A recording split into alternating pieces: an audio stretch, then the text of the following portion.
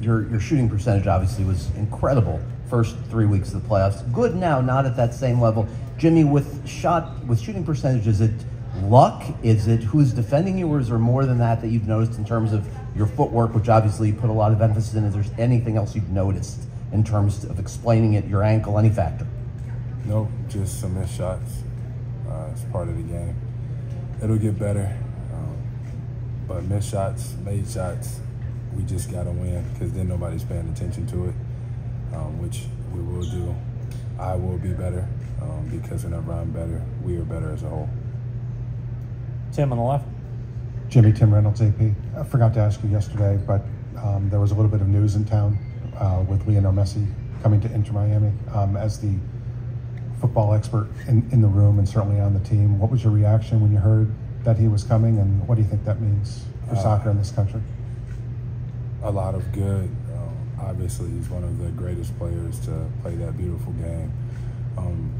And I'm so excited for the city of Miami to be able to have a player of that caliber here. I'm excited for the city of Miami in so many different ways. Obviously, us being in the finals and having the opportunity to do something special.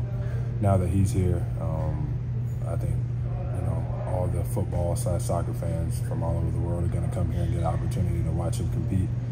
So I'm glad he's here. Fabio here. Fabio Malavazzi, NBA Brazil. Well, we talk about soccer. Let's talk about coffee. We went to visit your trailer yesterday. How you grade your coffee? Is anybody else on the team drinking your coffee? I graded 10 out of 10, and nobody on my team can afford it, so they don't want to go over there and pay for it.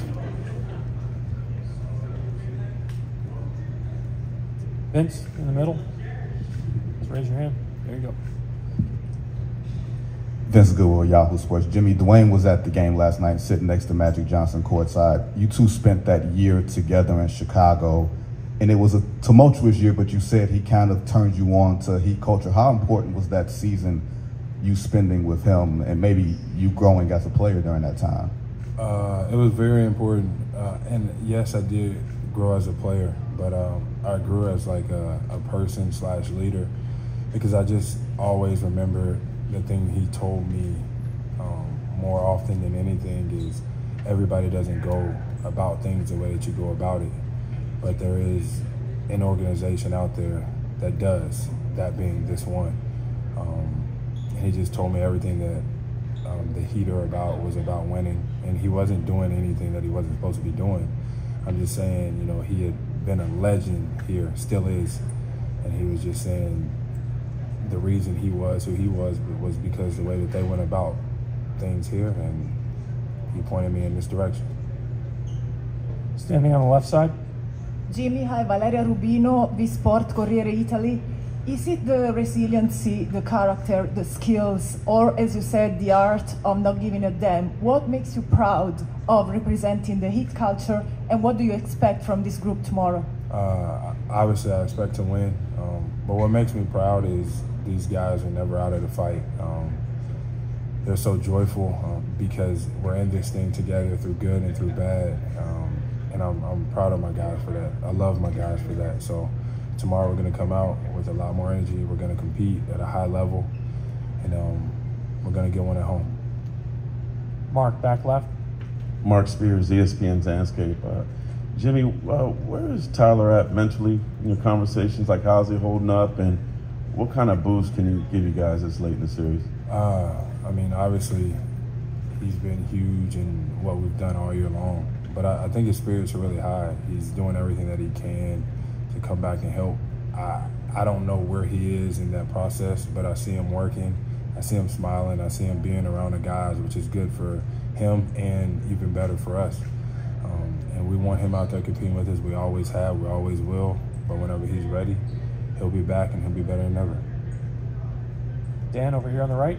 Dan Devine, Yahoo Sports. There's been a number of times where you've had to switch on to Jokic out at the perimeter. I'm wondering his shooting ability. What does that do in your decisions to close out? It's got to be short on the ball. Kind of how do you go about that decision-making process with a big who shoots it like that? Honestly, I can't even tell you the answer to it because he can shoot the ball, he can put the ball on the floor, pass the ball. You just got to do everything you can to stay in between him and the basket, trace the ball with both hands. but he's a hell of a player. So like he's been very, very dominant in everywhere on the floor. So you're closing out, one of the best players in the world, if not the best player in the world, and it's a handful for anybody that's closing them out. Front left, Joe. Joe Barton, The Athletic. Jimmy, two things. Do you know Messi enough have you met him or know him enough to reach out, welcome him to Miami or anything like that? Can you leave me alone? I got like 3 more questions. I wouldn't say that I know him enough, but I have met him before. Will I reach out? Probably not. I know he probably got a ton of stuff going on anyways. He's coming over here to do something special for this city. I won't reach out. Kyle, if you don't leave me alone. So I'm happy that he's here though. I really am, and I know that we will link whenever he's here. Michael in the front. Michael Pina, The Ringer. Bam screens are such an important part of your offense. Just what makes him so effective, and how does he make your life easier? He gets me open a lot of the times. And then you obviously have to guard him whenever he's rolling, popping. And then when you get him the ball, he's getting the ball to everybody else and or finishing or getting to the free throw line. He's been excellent throughout this entire playoff run, throughout the entire series, and throughout the entire season. So we need him to continually set screens, get out of transition, and do everything that he's been doing to help us win. In the middle, third row. Hi, Jimmy. Christian Palotia from Sanoma Media, Finland. In the last game, it seemed like Denver was more okay with playing you in that drop coverage 2-on-2 and not helping as much from the other positions. And also when you made those long dribbles, kind of Nash or Gretzky dribbles, they didn't help out as much as they did in the previous game. What's important in terms of if they keep doing that to how to get your teammates involved as well? Keep doing what I'm doing. Look to find my guys open on the perimeter.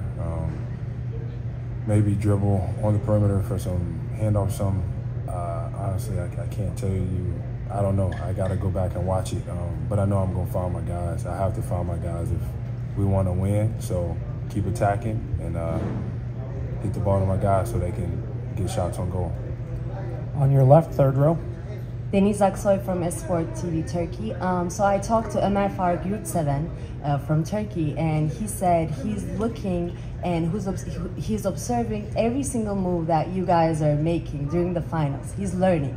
So what would you like to tell them to teach them more every day, day by day, to make them improve themselves in their careers? Like being calm, not rattled is like the best thing ever. Knowing that everything's gonna be okay, everything's gonna be just fine. As long as you give it your all, you go into it every day, knowing that you have an opportunity to do something special. And that's what we're doing here. We're having a lot of fun being and competing with one another.